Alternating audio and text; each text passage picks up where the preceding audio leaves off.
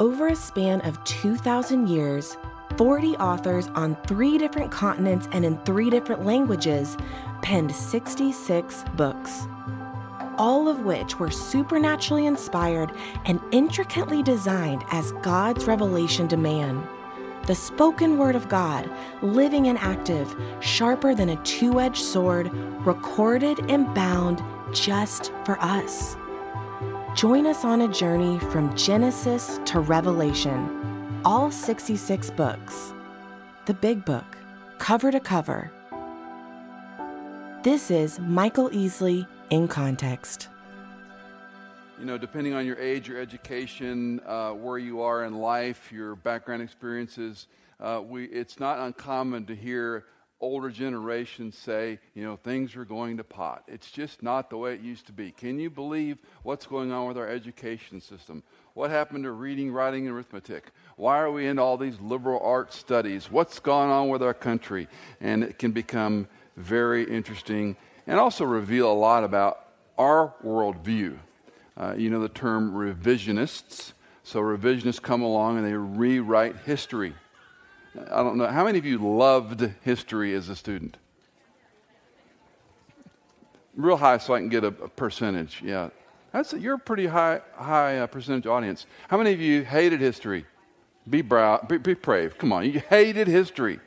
And you probably hated history because you had a bad history teacher. More than likely. If you had a great history teacher, it's nothing more than current events. We're talking about current events at a different time. And great history teachers they're phenomenal storytellers who can remind and retell. Well, revisionists will come along and they will change things because of all sorts of issues, whether it's something as simple as political correctness, or sometimes we do find out new things and we rewrite history, so to speak. Right now in our political landscape, which is littered with all kinds of interesting ideologies and pockets, there's a move to change the whole form of government, the 3 branches of government that built this country. And if we become socialist, or we do it with electoral college, or if we go to simple majorities for all votes, or if we build a bigger Supreme Court, all these things are roiling around. It gets a lot of Americans, a lot of people upset, and of course they take it out on social media. And we express our opinions about these things. When someone talks about, for example, socialism being an ideal form of government, that tells me 2 things. 1, they know nothing about socialism. And 2, they got a very bad education.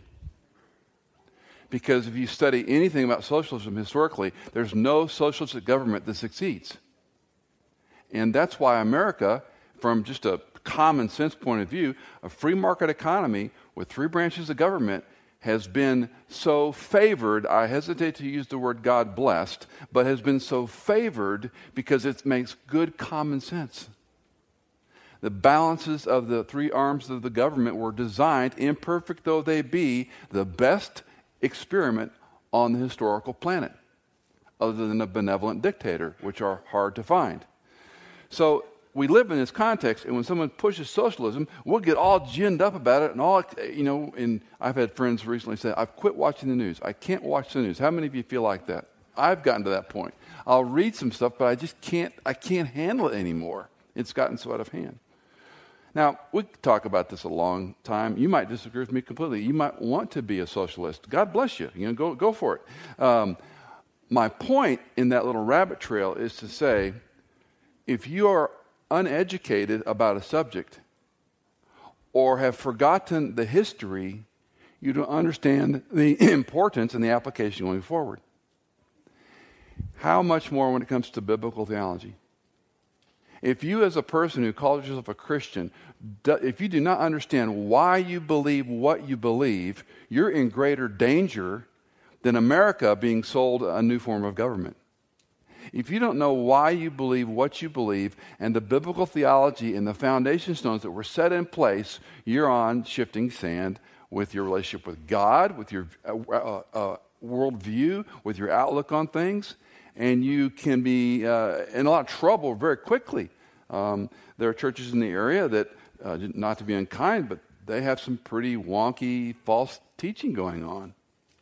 If you don't have a baseline education for what Scripture is about, application of that, understanding of that, integrating of that. If you don't know why you believe what you believe, it's a dangerous piece of territory. When we go through 1st and 2nd Chronicles, we had this discussion early on. If you're newer to Stonebridge, I've done something I've never done before. I'm teaching a book of the Bible each week. So it's been an educational and exasperating challenge for me personally, but I'm learning things I have never seen in all the years of studying the Bible. And so it's been a delight in that regard. And when I came to 1st and 2nd Chronicles, I debated to do, like each of these 1st and 2nd books, should I do them together? So there's no way. And I want to show you some of the highlights and why I want to give you a big picture of 1st Chronicles. Let's go back to the teaching methodology that God gave Israel, and it comes out of Deuteronomy 6, the great Shema. And the great Shema is built on a word. Shema means to listen or pay attention or behold or listen up, we might say in the South. Pay attention. Hear, O Israel, the Lord is our God. The Lord is one. You shall love the Lord your God with all your heart, with all your soul, and with all your might. These words I am commanding you today shall be on your heart. You shall teach them diligently to your children, to your sons, and you shall talk to them when you sit in your house, when you walk by the way, when you lie down, when you rise up. That's called a Hebraism. It's in the ups and downs, the ins and outs of life. In other words, in all of your goings and comings, your risings and sitting, in your work, in all of life, teach your children these principles, these things. You shall bind them as a sign on your hand, and they shall be as frontals on your forehead. What were those called? Phylacteries. And the Jews took this literally, which had a literal application, but the idea was keep the Word of God near your mind and keep the Word of God in your hand when you work. Do this to the glory of the Lord. Think biblically when you go to work as a doctor, as a teacher, as an educator, as a computer technology expert. Keep God in mind as you work with your hands, as you use your brain in and out, coming and going of life. Remember, I told you stories about I used to drive carpool once a week to give Cindy a break when I was back in Virginia. And so Mondays I would drive the carpool. And rather than, they're tired, they don't want to go to school, they're bored, they've had a long weekend, they hate going back to school Monday. And so I'd ask questions, and sometimes they would pay attention, sometimes they just ignored me, but I had fun. And we'd see a wreck, and I'd go, how does that wreck remind you of sin? And it's fascinating to see what a van load of kids will say. Or you're in traffic. And goes, what does traffic teach us about life? Patience or whatever. Or people are stupid. Okay, whatever. And you run on those rabbit trails and you bring them to a passage. You bring them to a verse. What does God want us to do when we're in long lines? So that's teaching, coming, going, in and out. That's what this passage is underscoring. But what they did is took it literally, and they put these leather boxes on their head, and they wrapped them around their wrists, their arms, only the men, by the way. And the letter on the front of that box is the Hebrew letter. It looks like a W in English, but it's the letter Sh for Shema. It's the abbreviation. And in those phylacteries is this passage handwritten by a male rabbi, only a man, and folded in that phylactery or in the little mezuzah on the door. You'll see them in Jewish homes. This is the passage inside that. Why? You shall write them on your doorpost of your house and on your gates. Now, there was a literal application to this, but it became sort of Walmart versus Neiman Marcus. How are you going to have a phylactery? What's the mezuzah going to look like? And it's still true today. The point was, then it shall come about when the Lord your God brings you into the land which he swore to your fathers, Abraham, Isaac, and Jacob, to give you great and splendid cities, which you did not build, and houses full of good things, which you did not fill, and hewn cisterns, which you did not dig, vineyards and olive trees, which you did not plant, and you eat and are satisfied. Then watch yourself, that you do not forget the Lord who brought you from the land of Egypt out of the house of slavery. You shall fear only the Lord your God, and you shall worship him and swear by his name. You shall not follow other gods, any of the gods of the peoples who surround you. For the Lord your God is in the midst of you, is a jealous God. Otherwise, the anger of the Lord your God will be kindled against you, and he will wipe you off the face of the earth. Strong medicine. If you follow me, I will bless you. If you obey me, I will bless you. If you do as I say, I will help you defeat the enemies who will come to kill you. And this was to be wrapped around their head, wrapped around their working arm, taught to their children repeatedly all of their lives, because we forget. And as Dana said, repetition, repetition, repetition. And many of the times when we're reminded, oh, yeah, I remember that, but what? I forgot. We talked about this last week. The first most frequent command in Scripture is, do not be afraid. And somewhere in the second or third are, don't forget or remember, some iteration of God telling us this. So when Israel obeyed, God blessed them, and obviously he withheld blessing, and sometimes he brought discipline in the form of exile, in the form of other nationalities defeating them, and all sorts of trauma that occurred in their history. The title Chronicles is a bit of a misnomer. This word didn't even show up in the Bible until the 4th century. And Jerome, who is attributed to being the most brilliant Catholic scholar, was the one who did most of the translation work in the Bibles you now have, that then, of course, through iterations of English language and so forth, have been revised and more literal and so forth and so on. But Jerome was the one who came up with the word Chronicles. Prior to that, the Old Hebrew titles for this book were The Things Left Behind, which sounds like loose change. And that's not a bad way of thinking about it. When we've gone through 1st and 2nd Kings and 1st and 2nd Samuel, what did we miss? And what needs to be reminded that reading through those stories might not have been organized. So what the chronicler does, and we don't know who wrote it, by the way, technically, what the chronicler does is he organizes this in a magnificent way, but at first blush it seems like a bunch of lists and genealogies and tedious repetitions. Listen to what Ken Boa and Bruce Wilkinson say about this in that book I've mentioned many times, Talk Through the Bible. The books of 1st and 2nd Chronicles cover the same period of time in 2nd Samuel through 2nd Kings, but the perspective is different. These books are no mere repetition of the same material. Rather, they are a divine editorial of the history of God's people. I love that.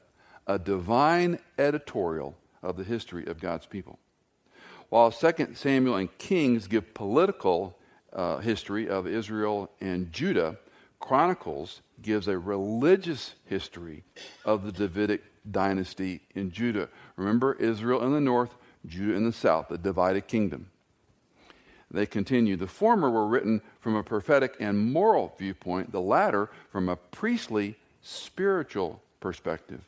The book of 1st Chronicles begins with the royal line of David and traces the spiritual significance of David's righteous reign. As a reminder, I want to encourage you, Tom Constable's notes, if you can just remember the name Constable, just like a sheriff or a constable, they're free online. Plano Bible Church, I think, in Plano, Texas. If you put Constable and Bible study in your search engine, it will go to the first hit will be the Plano Bible Church. Every book of the Bible, he's got a section of notes. I cannot encourage you enough to bookmark this and go there. If you're a BSF or a precept, when you can't cheat. But when you can use resources, this is a great place to go to, because he does an aggregate of dozens of commentaries and puts them in one place. So his links are great, and much of which my framework today, some of it was taken from Dr. Constable's notes. So just a reminder that that's available to you. Chronicles contains the official records of the kings in great detail, specifically with David. And I remind you, because this was news to me, you never hear about the kingdom starting with Saul.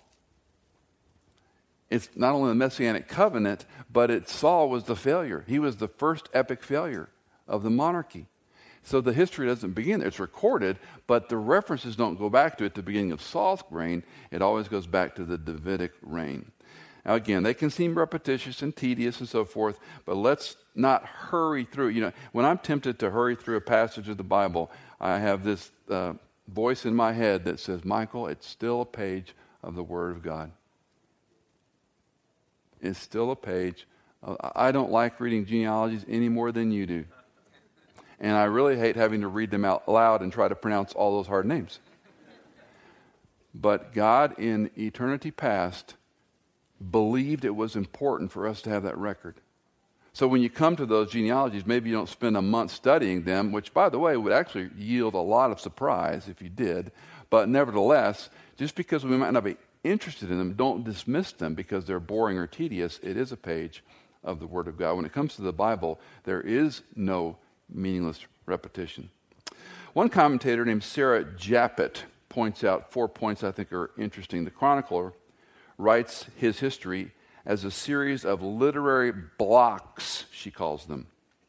Each is a comprehensive unit revolving around a specific topic, marked with formal features. What she's saying is the structural design of Chronicles is really a literary form, and it's telling us something about why the chronicler put it together this way. Secondly, she comments about speeches. The chronicler has speeches that aren't always recorded in the other Kings and Samuel records, along with public ceremonies and lists. So step back, what she's just observed is this author was organized.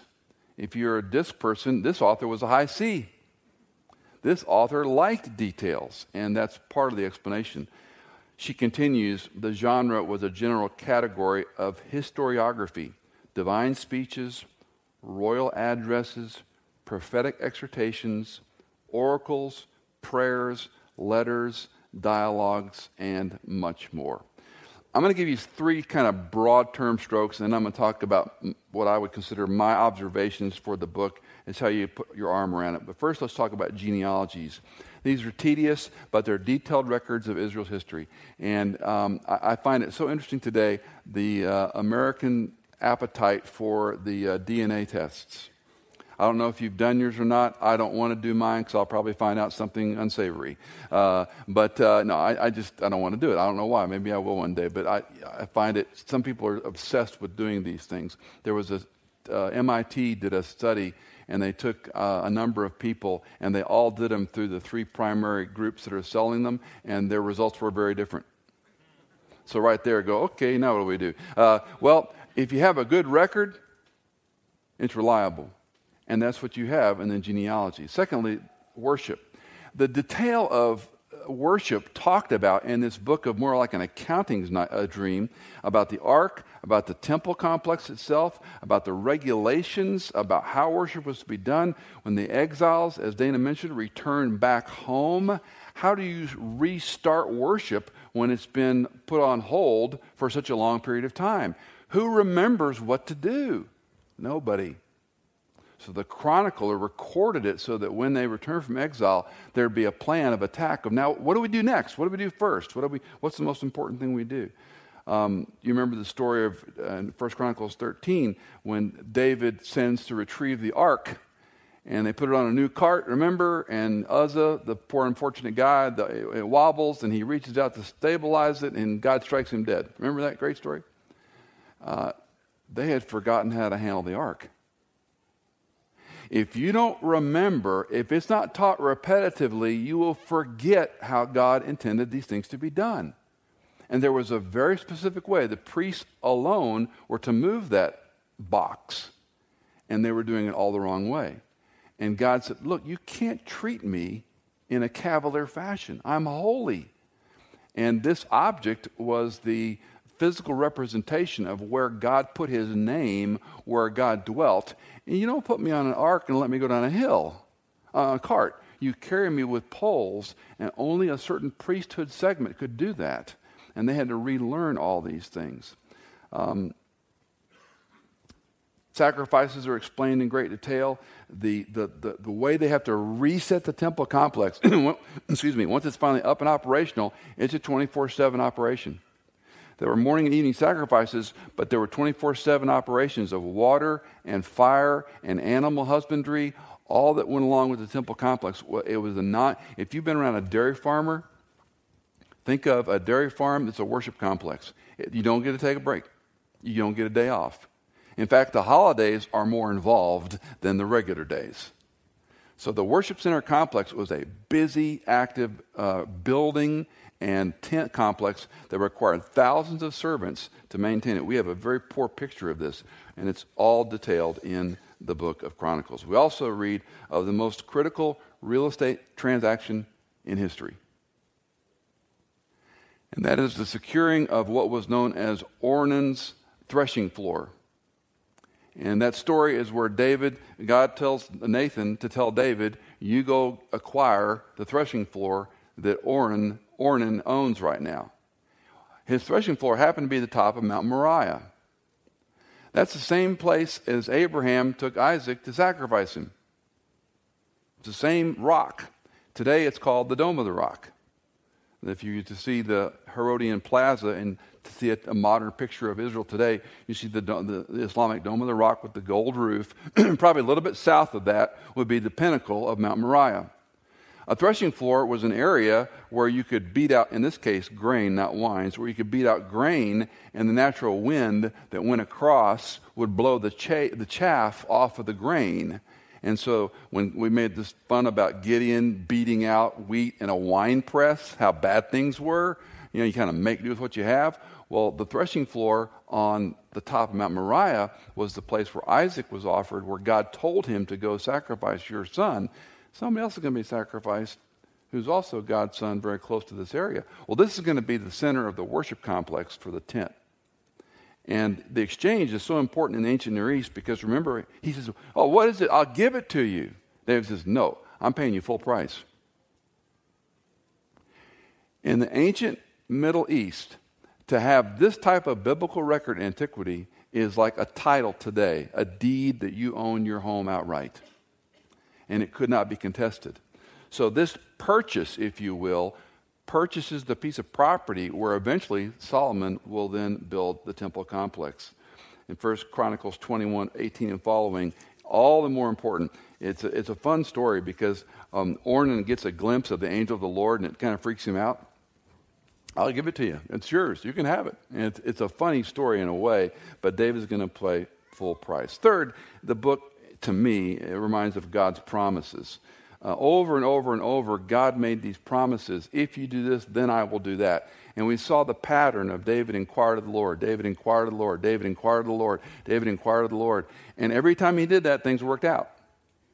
Either yes, you go up to battle, or no, you don't go up to battle. Or you go up to battle, but you go this way. And then we read that chilling phrase, David inquired of the woman. He's now turned his affections as king to horizontal. He wasn't inquiring of God. What if he would have inquired of God about, I see this woman from my rooftop? But he inquired of the woman. And that, of course, begins the downfall of the Davidic reign. 4 significant features that I try to put my arms around the book for you. And the first is the reference to the Davidic covenant. This is a dynasty. This is the most important empire on the planet, even in antiquity, and it will be again in the future.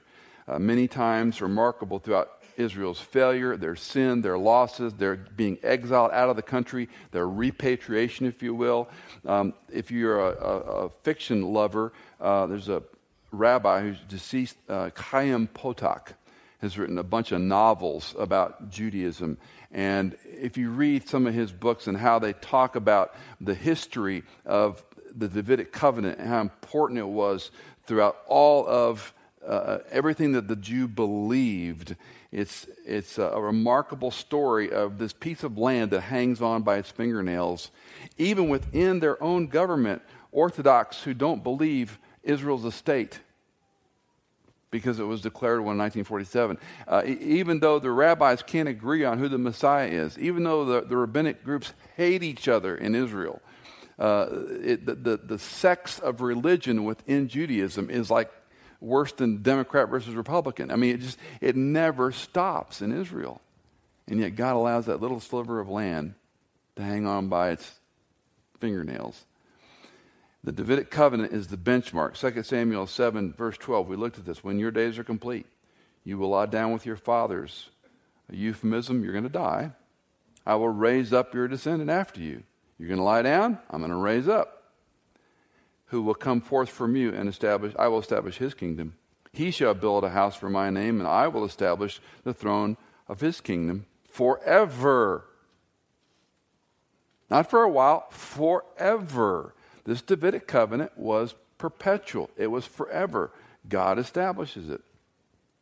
I will be a father to him, and he will be a son to me. And now we have the messianic nuance. He's talking about Solomon in the first application of this, but now he's talking about Jesus. He's going to come on the Davidic throne. That's the true Messiah. Every part of Israel's future in the writing is going to hinge then on Jesus' birth, about the eventual messianic throne, and now we're in that in-between time, and regardless of your view of end times, which is a fun subject to study, some people love it, some people care less. The old jokes about, pre-mill, post-mill, ah-mill, and, I'm a pan-millennialist. It's not all going to pan out in the end, and all the dumb jokes. Regardless of your view of end times, one thing Scripture teaches, Jesus Christ will literally reign on this throne. Pretty hard to get around that. He will literally reign on a throne. And I believe that physical representation will begin in Israel and his second coming. Others may have different opinions. That's fine. So, number one, the Davidic covenant is central to God establishing his kingdom with his people his way. Second, a broad picture is Israel's centrality in biblical history. Again, this small country that's the size of Connecticut, it's not the size of the U.S. It's not the size of China or Europe or Russia. What was it? 11 time zones in Russia. If you've not traveled in Russia, you don't understand how massive that country is. This is the size of Connecticut. Little tiny. It's a state, not a country. The centrality of biblical history is there. And one of the insights people get when they go to Israel is what we call the Via Maris, or the King's Highway, or the International Highway. If you were to travel anywhere in the Middle East, you had to go, as it were, through Israel to get there. If you're dealing across European countries, you're coming into the East. If you come from Egypt, you've got to go through Israel. If you come through any of the Middle Eastern states, Jordan, Syria, over in the north, Damascus, Afghanistan, Iraq, if you're going to travel, you have to come down that range, down the Mediterranean Sea, essentially through Israel. In other words, what's like the one place? 65 and 440. If you're going to travel somewhere, you're going to have to hit that intersection at some point in your travels, right? That's Israel. And that may be, I don't know, it seems to me a logical reason why God would choose that spot of land for his nation, his people, called by his name, to be planted on the earth. And then, of course, Christ is born there. So Israel is born to fulfill God's promise of the Messiah who will come. And third, standout warriors. This is an interesting part of 1 Chronicles, and guys typically like this stuff. Some people with, maybe higher sensibilities, we don't talk about war and fighting and battle and great warriors and great accomplishments. I think to our loss. I'm not trying to glorify war, but I do respect warriors. Cindy and I, living in Virginia for the years we did, grew in an appreciation for the military. We had no understanding of the military until we lived in the D.C. area, and our appreciation went off the charts. Men and women who will serve the country for, in most cases, very little pay, and they swear an oath, or they affirm an oath, that they will put the country and the Constitution before their own lives. And when you see a person that loves Christ and happens, by the way, to be in the military, that's the highest esteem I can give a person, that they're willing to do that. And Israel has a great record of some really, I can't use the word I want to use, bad men. I mean, some really incredible men. And they become known as David's 30 or the 3 or David's mighty men. And these guys were unbelievable. And Scripture not only acknowledges them, but explains them. Think of gladiatorial strength and power. Think of, maybe a movie you like, Russell Crowe, whatever. Think about these guys in antiquity that had swords and shields and leather and maybe a little bit of armor if they could afford it. And these guys were incredible warriors. They were a man's man. They were heroic men. 1 Chronicles 11, verse 4. Then David and all Israel went to Jerusalem, that is Jebus, and the Jebusites, the inhabitants of the land, were there. The inhabitants of Jebus said to David, "You shall not enter here." Nevertheless, David captured the stronghold of Zion, that is the city of David. Now David had said, "Whoever strikes down a Jebusite first shall be chief and commander." Joab, the son of Zeruiah, went up first, so he became chief. Then David dwelt in the stronghold, therefore it was called the city of David. Any of you who've gone to Israel, what's the word stronghold in Hebrew? Masada. Masada. The stronghold today, when you go to Israel and you visit Masada, may not be the stronghold. We can't prove it definitively, but I'd stake everything I understand about the land. That's one of David's strongholds. This text goes on to explain a little bit more. He built around the city all around, from the Milo even to the surrounding areas. Joab repaired the rest of the city. David became greater and greater, for the Lord of hosts was with him. Now these are the heads of the mighty men whom David had, who gave him strong support in his kingdom. Did you notice that? Everybody needs strong leaders around them. David couldn't pull it off without the right military. With all Israel to make him king according to the word of the Lord concerning Israel. This wasn't his own making. I'm going to make an army. God said, "You're going to put this together." These constitute the list of mighty men whom David had. And I'm going to read through some of these. I may bounce around a little bit just because it's a long section. But Jeshobeam, the son of Hachmonite, the chief of the 30, he lifted up a spear against 300 whom he killed at one time. After him was Eleazar, the son of Dodo, the Ahohite, and was one of the three mighty men. He was with David at Passadim when the Philistines were gathered together there to battle.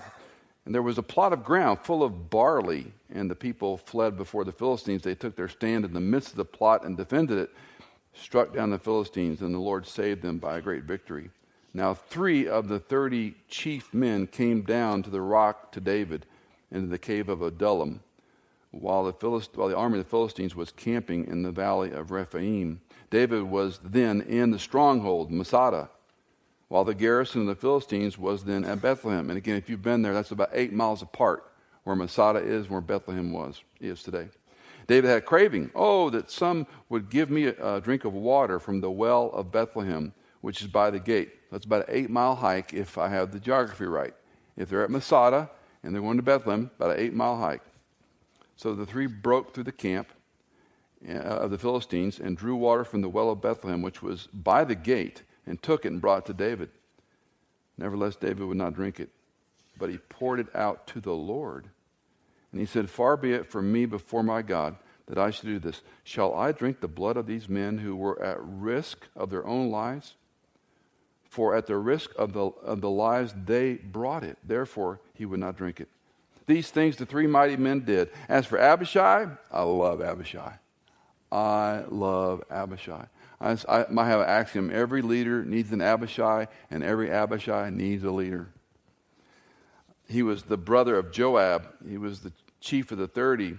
He swung a spear against 300 and killed them. He was named as of the 30 as well. Of the 3 in the second rank, he was the most honored and became their commander.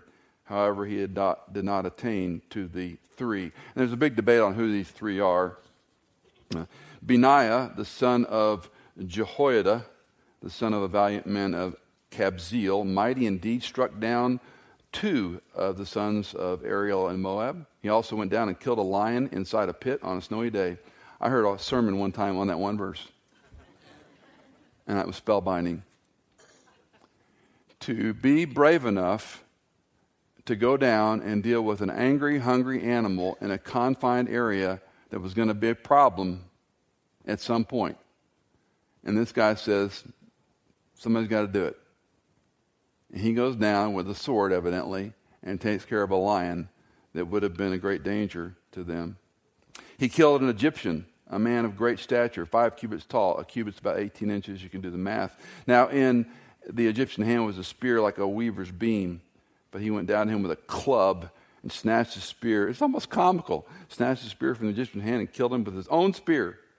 These things Benaiah, the son of Jehoiada, did, and had a name as well as the 3 mighty men. Behold, he was honored among the 30, but he did not attain to the 3. David appointed him over his guard. Why do I read all this? Conflict is real. Wars exist. It's bloody. It's messy. It's unfortunate. No one wants war. No one ever wants to glorify war. But when God ordains a battle, it's these people are wicked, and they're going to affect or kill Israel to the point that God says, you got to stop this. You got to stop this. He knows whether they're going to repent or not. He didn't destroy Nineveh the first opportunity he had. He gave them time to change their mind, to repent.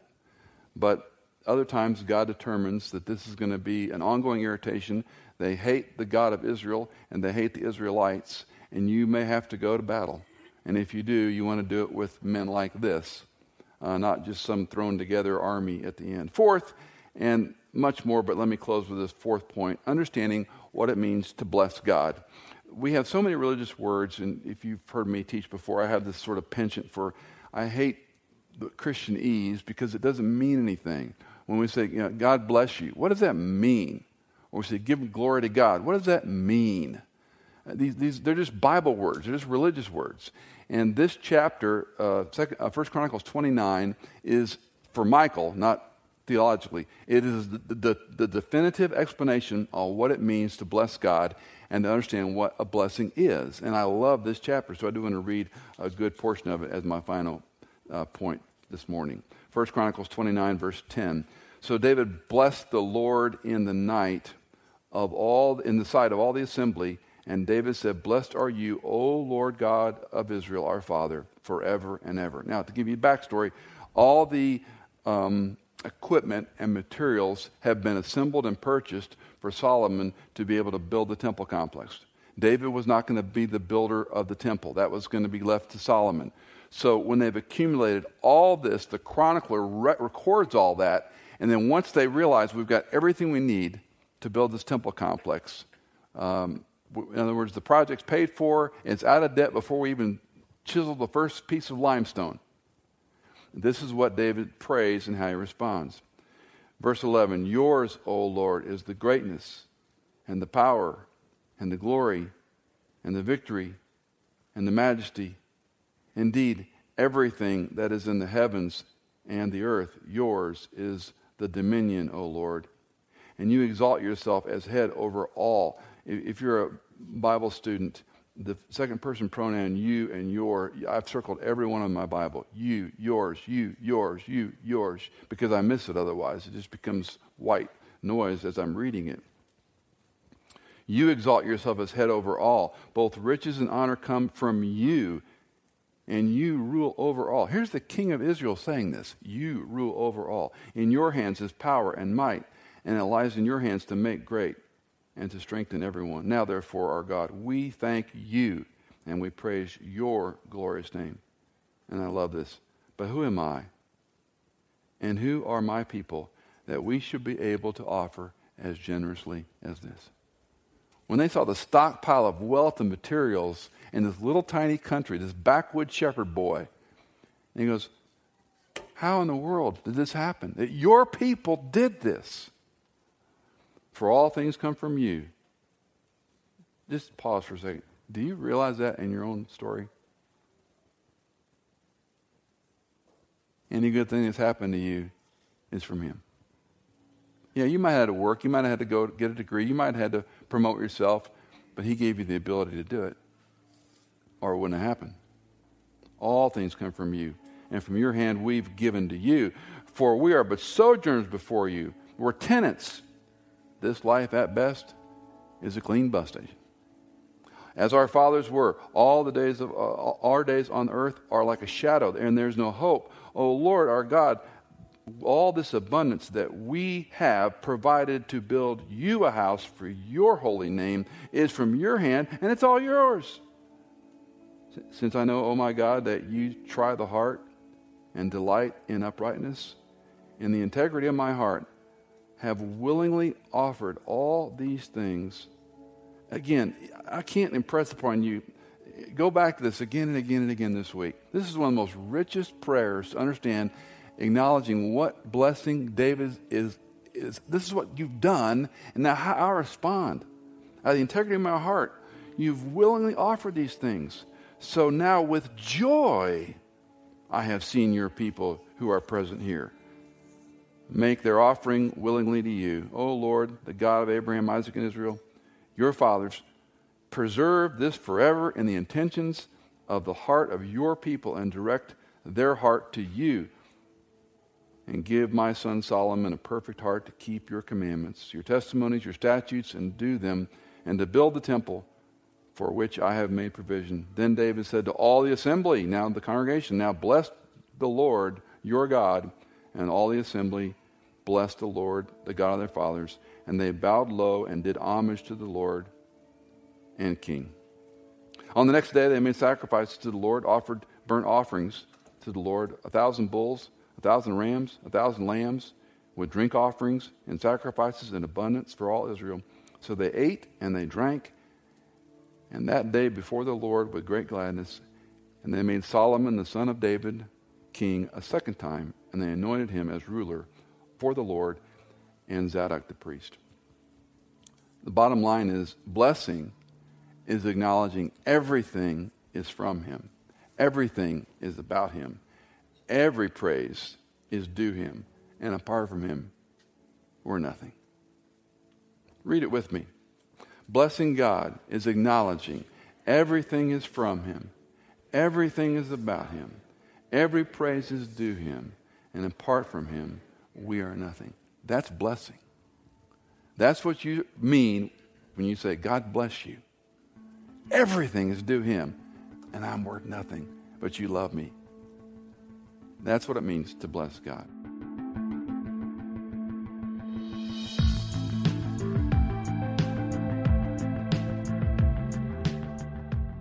Michael Easley in Context is fully funded from donations by our listeners. If you're a regular listener, would you consider giving a one-time or perhaps monthly donation on our website? You can find us on michaelincontext.com. In Context is engineered by Chad Cates, produced by Hannah Seymour, and music composed by Tycho, Chad Cates, and Blair Masters.